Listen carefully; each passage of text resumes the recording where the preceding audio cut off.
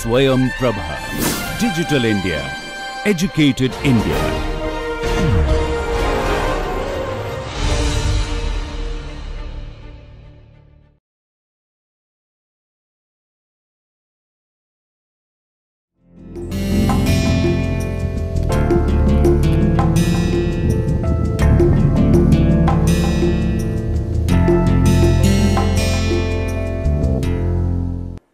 Welcome to lecture 37 on time series modeling and forecasting.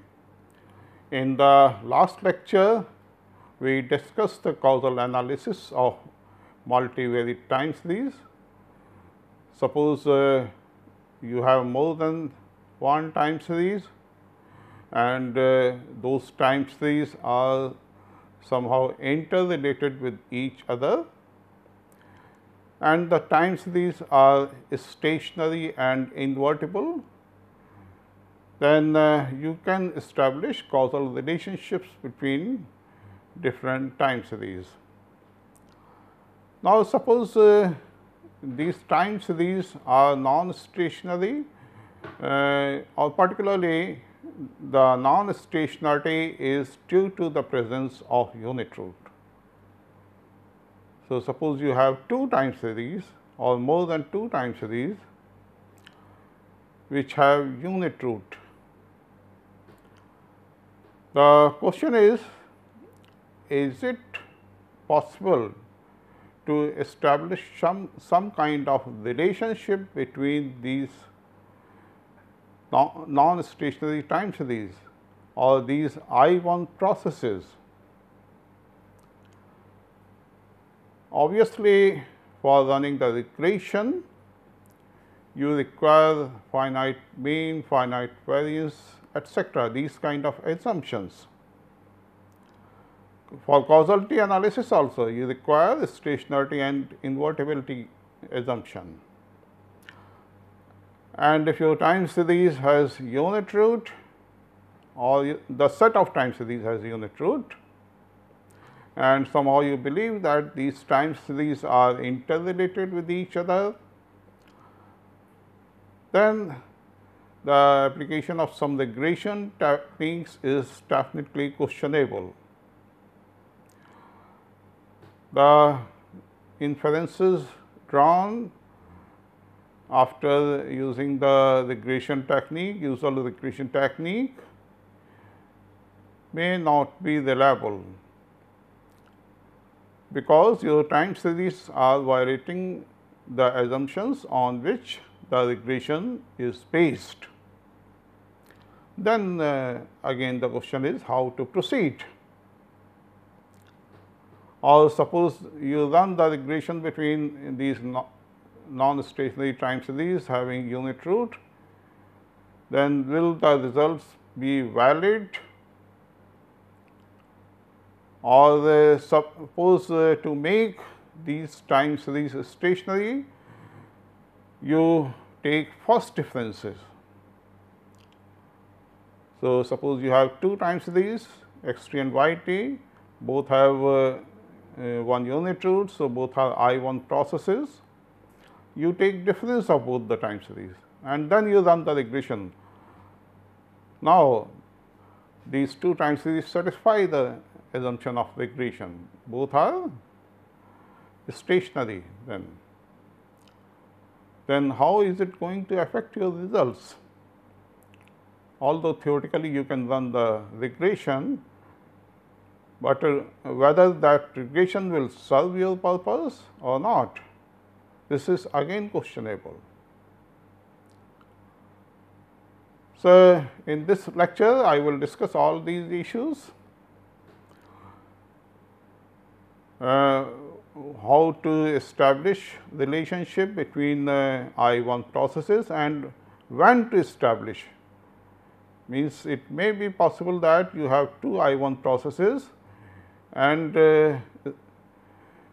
establishing some kind of relationship between these two I1 processes may not be possible.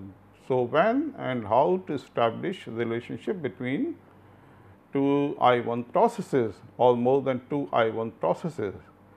So, this will be the subject matter of this lecture. So, basically handling this kind of techniques or establishing the relationships between I1 processes is the subject matter of co-integration analysis. So, I will discuss the co-integration analysis in this lecture. Now, first we consider spurious regression. So, as I mentioned, modeling of 2 or more time series using traditional regression methods require all variables to be I0, means the variables involved in the regression should be stationary, so that the variables have finite mean and finite variance. Now, do the statistical results of regression hold if some or all of the variables are I1? Now, this is a question. Suppose you have 2 time series which are I1 processes, and you run the regression between 2 time series. Obviously, for the given data set, you can always run the regression.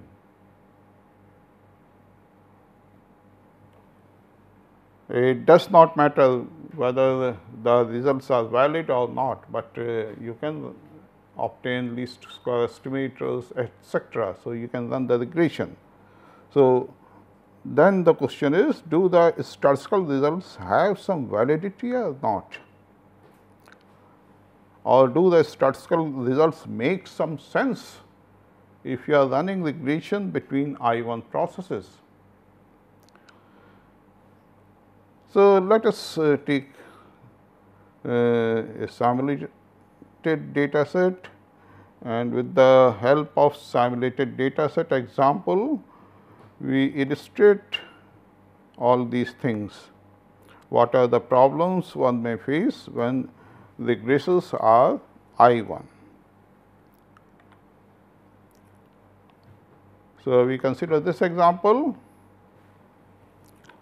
So, we consider 2 independent and I1 processes x t and y t generated by x t equal to x t minus 1 plus v t. V t is a white noise process having mean 0, variance 1. So, this will give you the first time series T s 1 say. Again, the second time series is also an I1 process y t equal to y t minus 1 plus u t. Again, u t is a white noise process having mean 0 and variance 1, and you get the second time series T s 2. So, notice that both x t and y t are random walk models or I1 processes. So, both are non-stationary. However, if you take first difference of x t or first difference of y t, then the processes become stationary. And then the 2 time series are independently drawn. X t and y t are independently drawn. So, what you expect? We expect that the regression coefficient is insignificant, because x t and y t are uncorrelated. We expect that the squared correlation r square is very low between x t and y t. So, suppose we draw 10,000 observations from each of these series, then we have plotted these observations. This is the graph of observations from the first time series, and this is the graph of observations from the second time series. And just a visual inspection shows that the labels of the 2 series are negatively related, means this time series is decreasing and this one is increasing. So, this has decreasing pattern and this has increasing pattern, and if you calculate the correlation coefficient, then the two series appears to be negatively correlated. Now, we run the regression of y on x, say. Then we get the following results. We get intercept term here, which is 27.91. Then the slope coefficient corresponding to x is minus 1.2. So, the slope coefficient is negative. This is what we expect also, because from the visual inspection of graphs of two time series, it appears that the two series are negatively related. As one increases, the other one decreases. Then we have obtained the standard errors of these estimates, the t values also, the p values also. P values are very low. Then residual standard error is 35.82, multiple r square is 0.5655 and adjusted r square is 0.5654. Then the f statistic is given here and this is the p value. Now, you observe that the estimated slope coefficient is negative and r square is moderate. It is around 0.5655. So, this is moderate, not very low.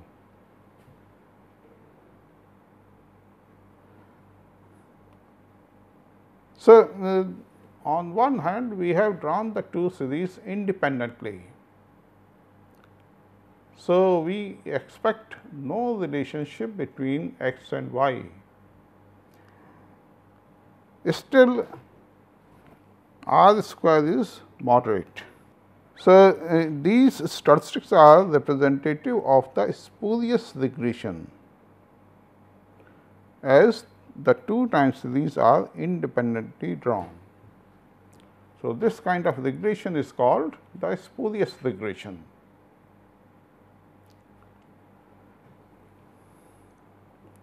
And this regression is actually misleading. Misleading in the sense that the two series are independent, but still it appears that the two series are related with each other. Now, we take another example. You have two processes x t and y t, and we generate x t by x t equal to 0.6 I t plus V t. V t follows a white noise process 0 1, then y t is equal to I t plus u t. Again u t follows a white noise process. So, I t is involved in both x t and y t. Then we generate I t by I t equal to I t minus 1 plus W t, again W t is a white noise process. So, this I t is actually an I 1 process.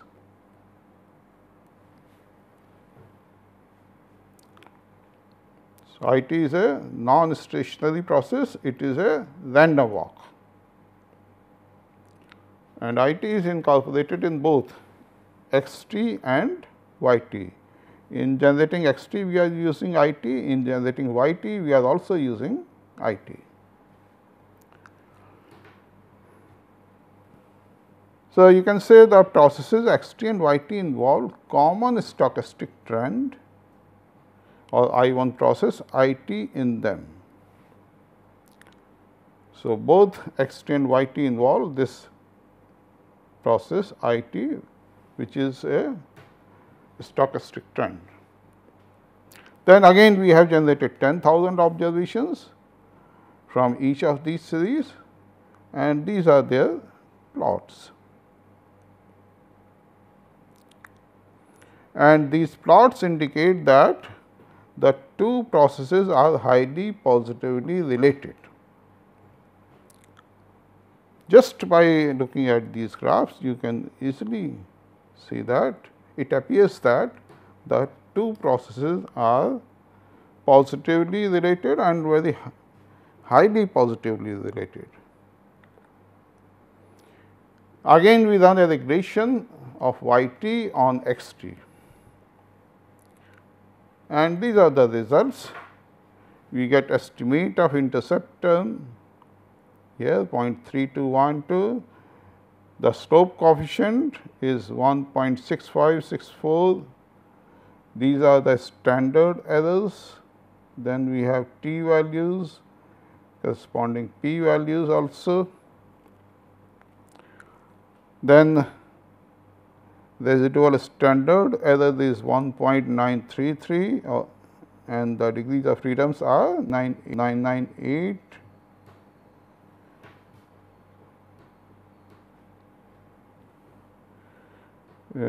Multiple r square is 0.9932 and adjusted r square is also 0.9932.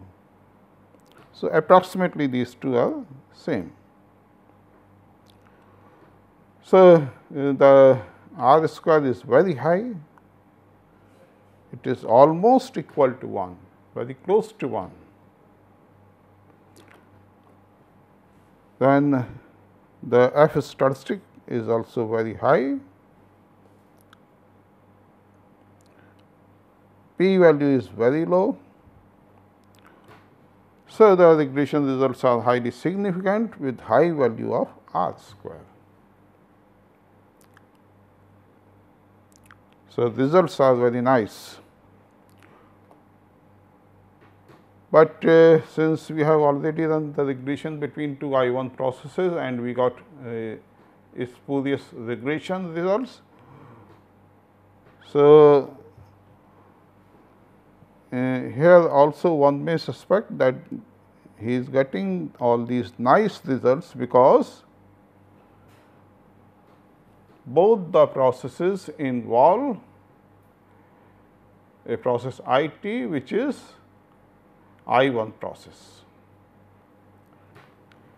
But on the other hand, it may be possible that you are getting such nice results because both the processes have a common stochastic trend.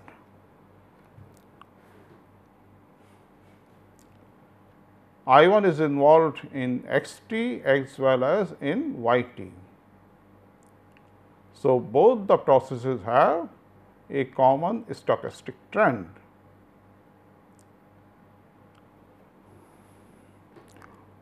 Now, suppose you suspect these results and then you run regression by making xt and yt stationary.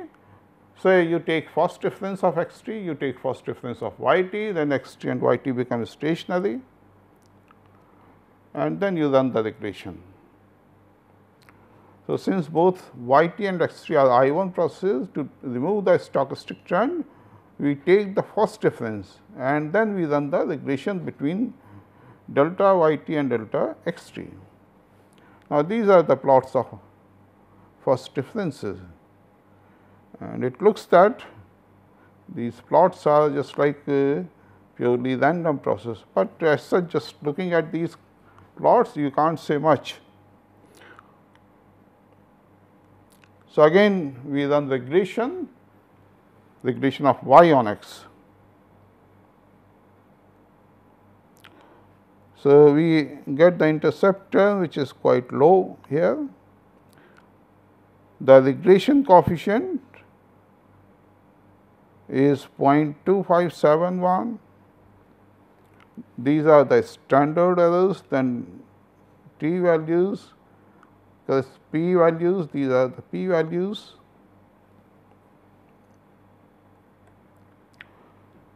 Then we have got residual standard error, multiple multiple r square is 0.053,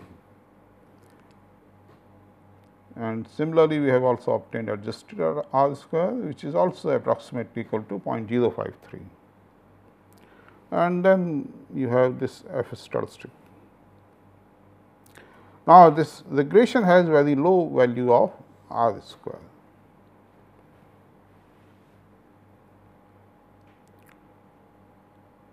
So, after taking the first difference, the results are still doubtful. It has very low value of r square. Now, you observe one thing. If you take y t minus 1 upon 0.6 x t, then your y t is I t plus u t and x t is 0.6 I t plus v t. So, if you divide x t by 0.6, you get I t plus 1 upon 0.6 v t, and then if you take the difference y t minus 1 upon 0.6 x t, then you are able to remove this common stochastic trend I t. So, y t minus 0.6 inverse x t is equal to say u t star, where u t star is equal to u t minus 0.6 inverse v t. And since both u t and v t are white noise processes, both have mean 0 and variance 1. So, the mean of u t star is also 0, and the variance is variance of u t, which is 1, plus you have 1 upon 0.6 square into variance of v t, which is 1. So, variance of u t star is 1 plus 0.6 to the power minus 2. So, although both x t and y t are I 1 processes, this combination y t minus 0.6 inverse x t is a stationary process. Or if you define this vector beta equal to 1 minus 0.6 inverse transpose, then beta transpose y t x t, this belongs to I 0 process. So, there exists a vector beta such that beta transpose y t x t is a stationary I 0 process. Both y t and x t involve I 1 process I t, but if you take the linear combination or there exists a vector beta such that beta transpose y t x t is I 0 process. Now, such kind of processes are called co-integrated processes.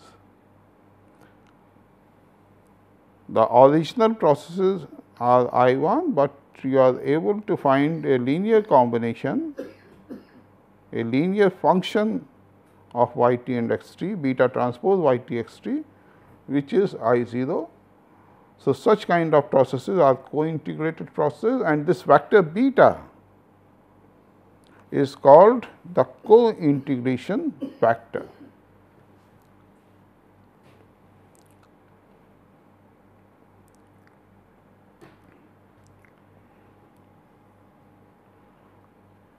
Now, it is important to develop statistical tools suited for capturing the relations between non-stationary time series properly. So, from the previous example, we observe that it is possible to establish relationship between non-stationary processes. We also observe that since there exists a vector beta such that beta transpose x t y t is a stationary process.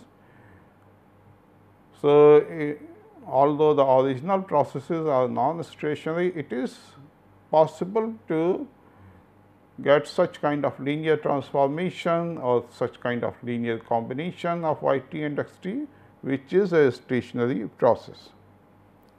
So, actually this provides you some hint or some idea of how to capture the relations between non-stationary time series properly. And you can easily see the reason why you are able to find such a vector beta. You get such a vector beta because both the processes have a common stochastic trend. Now, suppose the first process has some stochastic trend and the second process has some other stochastic trend. Say x t has a stochastic trend I t and y t has a stochastic trend I t star say.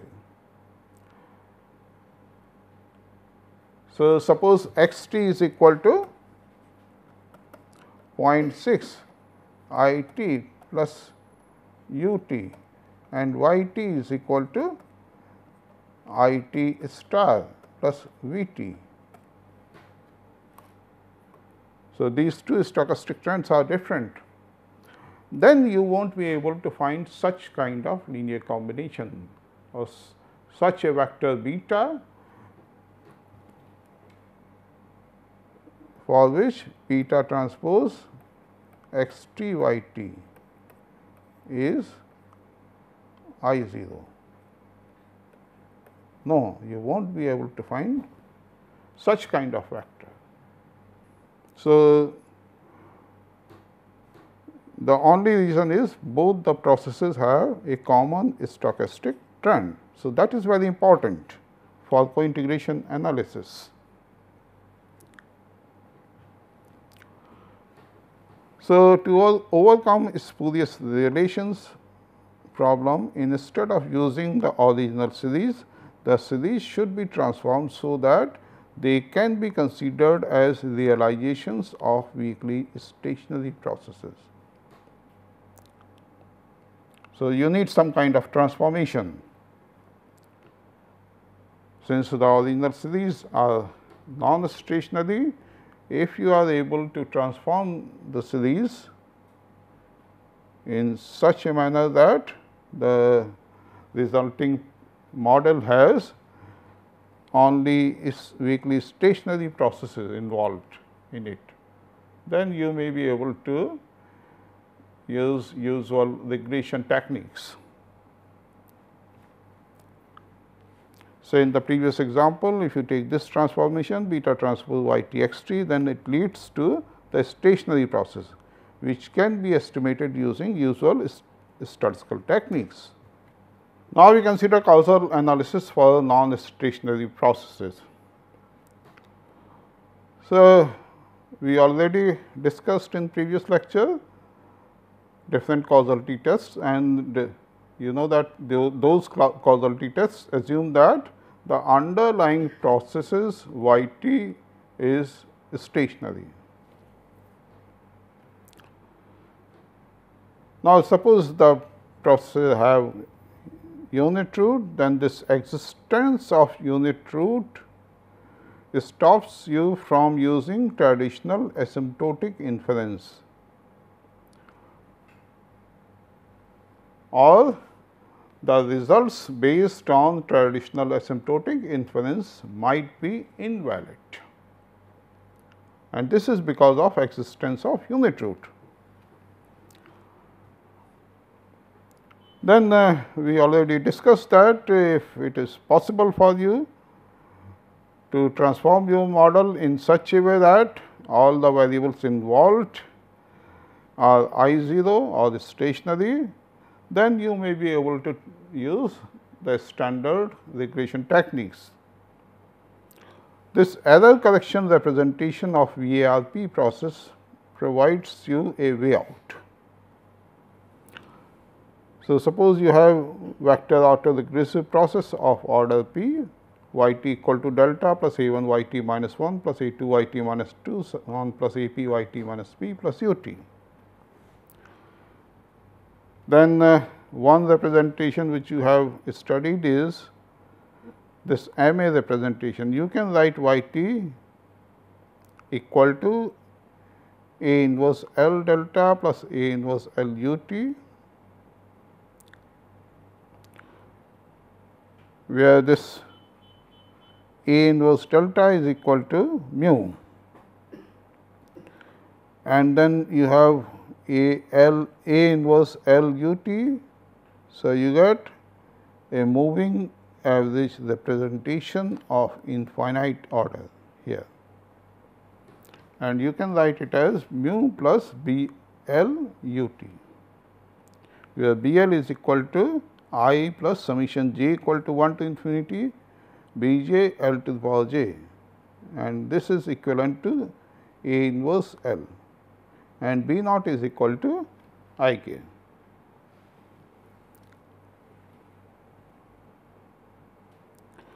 You also know that mu is actually equal to A inverse I delta, because lag of delta is delta. Now, we consider the error correction representation. So, every stationary VR process of order p, say y t equal to this, or you write it as I minus A 1 L minus A 2 L square so on minus A p L to the power p y t equal to delta plus u t. This can be written as A p minus 1 star L delta y t equal to small delta minus A 1 y t minus 1 plus u t, with A p minus 1 star L is equal to I minus A 1 star L so on minus A p minus 1 star L to the power p minus 1. A I star is equal to minus summation j equal to I plus 1 to p A j for all I equal to 1 to p minus 1. So, here you are taking delta y t. So, all the variables or the time series related with all the variables involved are stationary after taking the first difference. And then if this part is also stationary, or if you are able to find a matrix such that A 1 y t minus 1 is stationary, just like the previous example where we got the vector beta such that beta transpose y t x t was stationary. So, if you are able to find such kind of matrix, then this also becomes stationary, this is stationary. So, your model involves all the stationary series. So, you get rid of that non-stationarity problem because of presence of unit root, or because of I 1 processes, or because of stochastic trend.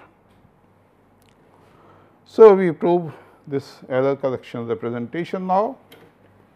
You observe that A I plus 1 is equal to A I plus 1 star minus A I star, just by the definition of A I star. If you take the difference A I plus 1 star minus A I star, then you get A I plus 1. Then we take A p star equal to 0, and A naught star is equal to minus A 1 plus A 2 so on plus A p. For I equal to 0, you have A naught star. So, summation j equal to 1 to p A j you have here, then you have minus sign here. So, you get this I plus A naught star is I minus A 1 minus A 2 so on minus A p. So, this is equal to A 1, A within bracket 1 say. Then we can write I minus A 1 L minus A 2 L square so on minus A p L to the power p as I minus you substitute A 1 equal to A 1 star minus A naught star L minus you write A 2 equal to A 2 star minus A 1 star L square minus so on. You write A p equal to A p star minus A p minus 1 star L to the power p. Notice that this A p star is equal to 0, you have defined here. And then you can write it as, say you take I 1 minus L here,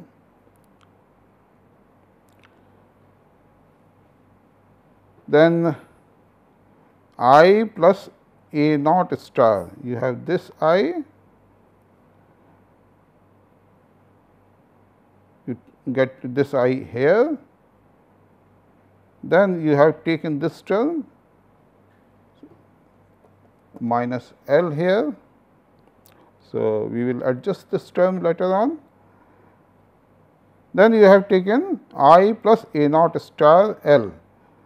So, here you have subtracted L, here you are adding L, and then you have A naught star L,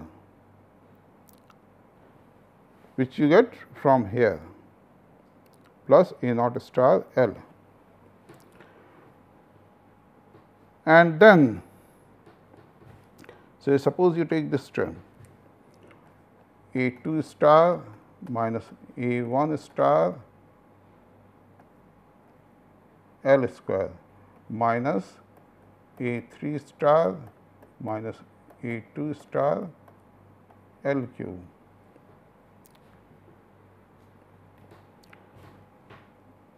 Then you collect the term having A 2 star.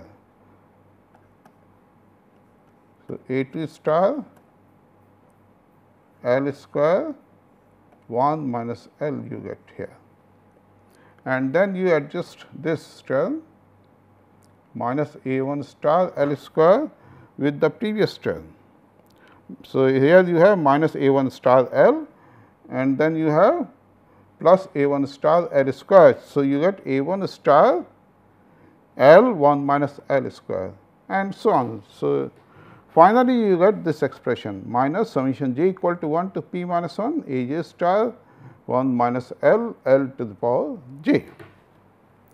So, you can write the error correction representation of vector autoregressive process given in equation 3 as I 1 minus L plus I plus A naught star L minus summation j equal to 1 to p minus 1 A j star 1 minus L L to the power j y t equal to delta plus u t.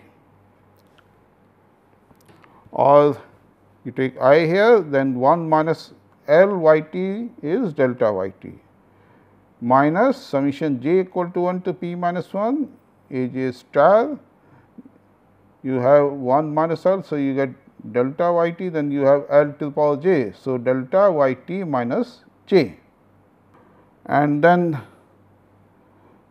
on the right hand side you get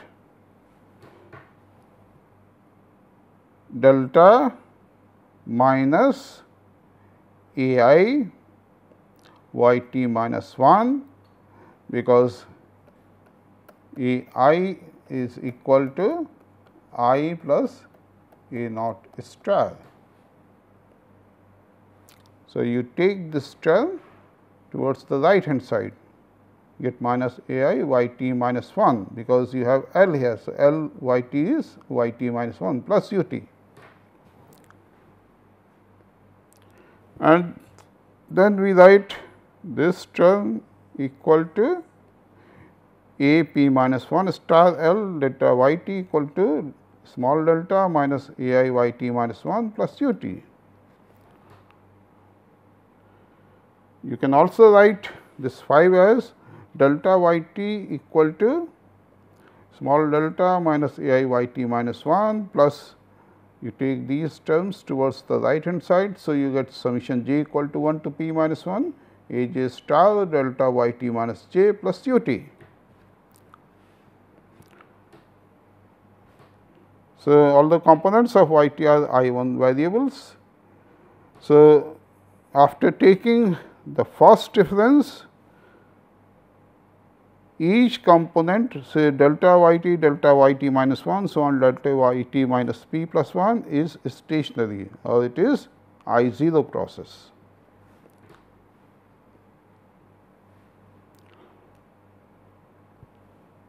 For each component of this y t minus 1 is I 1. So, all the variables become stationary only when you are able to find some matrix A I such that A I y t minus 1 is stationary. Now, this delta y t is I 0 process. So, as t increases, this delta y t and u t approach to 0. Delta y t is a stationary process and it has mean 0. So, in the long run it approaches to its mean. Further, u t is a white noise process, then u t also approaches to 0 as t increases. Then the process approaches to the equilibrium state delta minus pi y t minus 1 equal to 0, where pi is equal to a I. Because in equation 6, this term goes to 0, this term goes to 0, this term goes to 0. So, you get this equilibrium state delta minus a I y t minus 1, or you can say that this term represents the long run relationship between the variables of the time series. And these are the terms involving delta are short term corrections, or these give you the short term relationship. Now, this is the beauty of error correction representation. The error correction representation decomposes the process into two parts: the long run relationship or the long run equilibrium and the short term relationship or short term corrections. Then this pi represents the matrix of the long run equilibrium relations and can be estimated directly in the framework of a linear model. So, you can apply the tools of the linear model like method of least square for estimating pi, provided such a pi exists. Now, if such a matrix pi exists, so that pi y t or pi y t minus 1, whatever you write, this is I 0, then we say that the vector y t or the processes involved in this vector process y t are co-integrated. I will come to the formal definition of co-integration later on, but if such a matrix exists which makes pi y t I 0 process then we say that these processes involved in YT are co-integrated. Then the Granger's representation theorem states that the entries of the I1 vector YT are co-integrated if and only if they have an error correction representation. So, if YT has an error correction representation, then you can say that the entries of YT are co-integrated. Now, you can consider this general dynamic model of a single equation and one explanatory variable which is assumed to be exogenous. So, you have alpha p L y t equal to delta plus beta q L x t plus u t. In the long run equilibrium, y t minus 1, so on y t minus v, all these tend to y bar. Similarly, x t minus 1, so on, these approach to x bar and u t approaches to 0. Thus, we get the long run equilibrium, say alpha p 1 y bar equal to delta beta q 1 x bar. So, this is the long run equilibrium, and why you get alpha p 1 here? Because L y bar is equal to y bar. So, alpha p L y bar is equal to alpha p 1 y bar. So, you get this long run equilibrium, and then you can write it as y bar equal to delta upon alpha p 1 plus beta q upon alpha p 1 x bar, and then you can write it as mu plus beta x bar, where mu is equal to delta upon alpha p 1 and beta is beta q 1 upon alpha p 1. So, you get this kind of linear relationship between y bar and x bar. Now, if y and x are weakly stationary or non-stationary, but co-integrated, then we can get the following alternative representation or error correction representation for the processes. Say alpha p minus 1 star L 1 minus L y t is equal to delta plus beta q minus 1 star L 1 minus L x t minus gamma naught y t minus 1 plus gamma 1 x t minus 1 plus u t.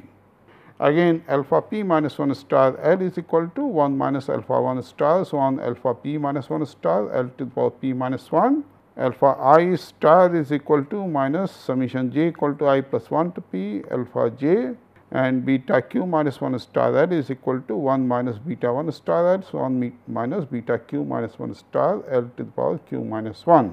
Beta I star is defined here. Gamma naught is equal to alpha p 1 and gamma 1 is equal to beta q 1. Now, in equilibrium, delta y t and delta x t tend to 0, then u t is also equal to 0. So, y t is equal to y bar, x t equal to x bar, and then your relation reduces to this minus gamma naught y bar plus delta plus gamma 1 x bar equal to 0, or you can write it as minus alpha p 1 y bar plus delta plus beta q 1 x bar equal to 0, because gamma naught is equal to alpha p 1 and gamma 1 is equal to beta q 1. So, this representation 5 has long run equilibrium. So, using this error correction representation, these short term and long run effects are separated and can be directly estimated. You can directly estimate these short term and long run effects. So, all this is short run effect, this gives you long run effect, and this part also gives you short run effect or short term corrections. Now, we define co-integration. When linear combination of two I1 processes become an I0 process, then these two series are said to be co-integrated. Then why do we care about co-integration? Why we need co-integration? Because co-integration implies existence of long run equilibrium. Then co-integration implies common stochastic trend. The two processes have common stochastic trend, then they are co-integrated. Then with co-integration we can separate short and long run relationship among variables. So, this we have already also observed that we are able to separate these short and long run relationships among variables. We just write the process in error correction form, and then you can separate short and long run relationship. Then co-integration can be used to improve long run forecast accurately. Co-integration implies restrictions on the parameters, and the proper accounting of these restrictions could improve estimation efficiency. So, you require certain restrictions on the parameters of the process, and if you take care of these restrictions, then your estimation efficiency also increases.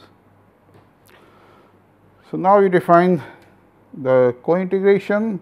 The elements of a k dimensional vector y are co-integrated of order d c, denoted as y follows c I d c, co-integration process of order d c. If all elements of y are I d, so original process is I d, and there exists at least one non-trivial linear combination z of these variables, which is I d minus c.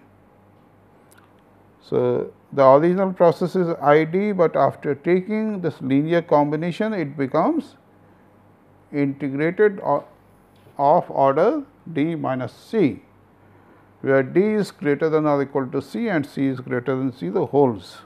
So, beta transpose y t is equal to z t, say, then this follows I d minus c process.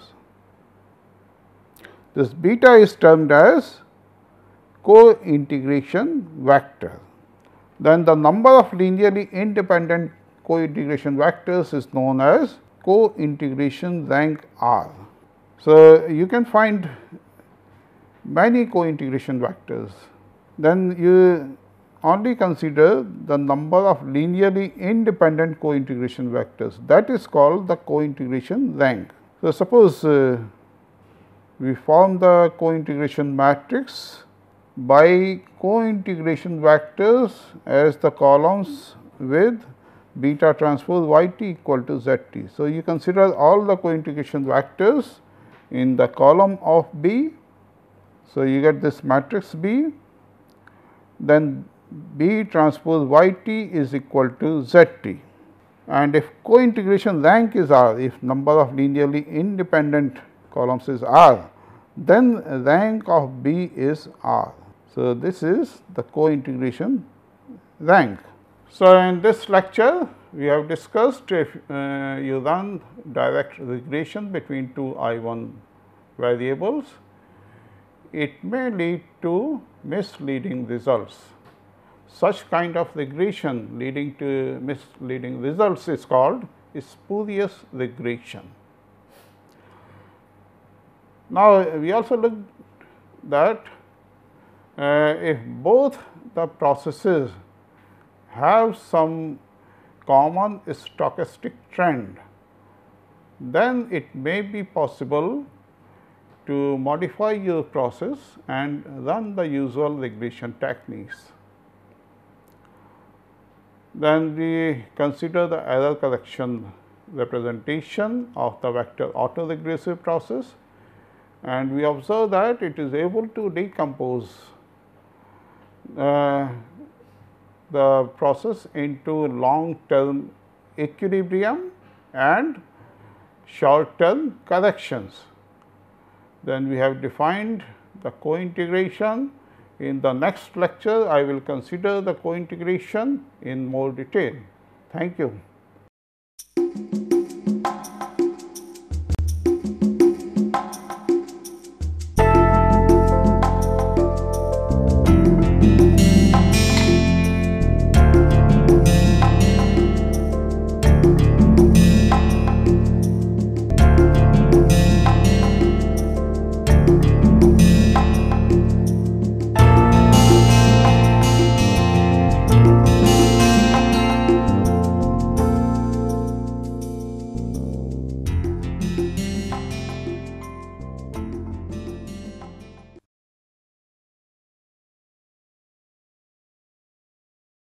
Hello, good morning everybody. I am Raghunandan Sengupta. So, I will just give you a very brief excitement area of finance, which is quantitative finance, and that has a huge market starting around about 10 years back, and it is exploding exponentially.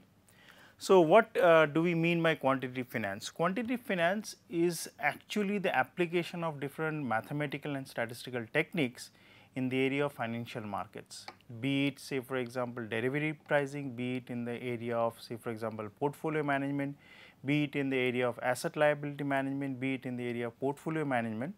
We see that the application has exploded in such a way that there is a huge opportunity for people who have a quantitative background in mathematics and statistics. They can utilize those in the area of finance, but obviously with some prior knowledge of finance as a subject.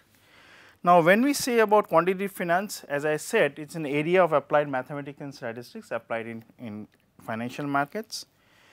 Use of different areas, if somebody is interested to know, we have stochastic calculus, we have derivative pricing, we have operation research, we have quantitative techniques like differential equations, stochastic calculus, time series, and they are heavily used in the area of quantitative finance as I mentioned.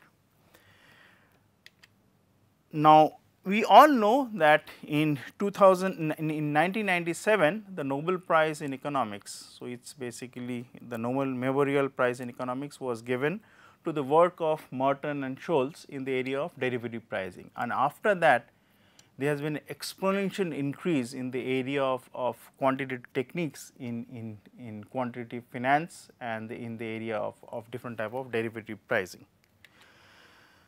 With the advent, moreover with the advent of high-ended and sophisticated computing data, big data has come in a very big way, where application areas starting from computing, from different type of algorithm design have been taken up in such a big way that nowadays at least we are able to understand that how high frequency data algorithm trading can be utilized using the concept of quantitative finance in the area of finance as such.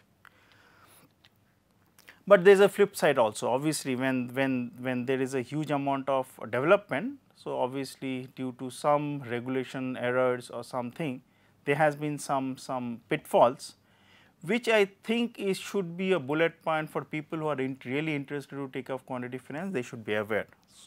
So, consider the financial crisis in 2008 and later on, and we are seeing different banks are failing, different financial institutions are facing a problem, countries are facing a problem like in Europe, in USA. So, what should be done? So, the main thing is that even if you know the technique is best for people who are investors, who are private players, organizations like banks, governments should use these techniques in a very somber manner, such that the application areas of quantitative finance using the techniques which we learned can be utilized in the best possible way to garner the overall in-depth knowledge a person has in trying to utilize these quantitative techniques in finance. And I am sure that people who have the background, who have the knowledge, who have the sophistication, who have the knowledge of the society can definitely use quantitative finance in a very big way in trying to make their mark in this exciting field, which you are going to see in years to come. And I am sure it will be a very exciting learning tool for all the participants who will take quantitative finance as a subject in years to come. Thank you, and I wish all the participants all the best and best of luck for the programs they will take. Thank you.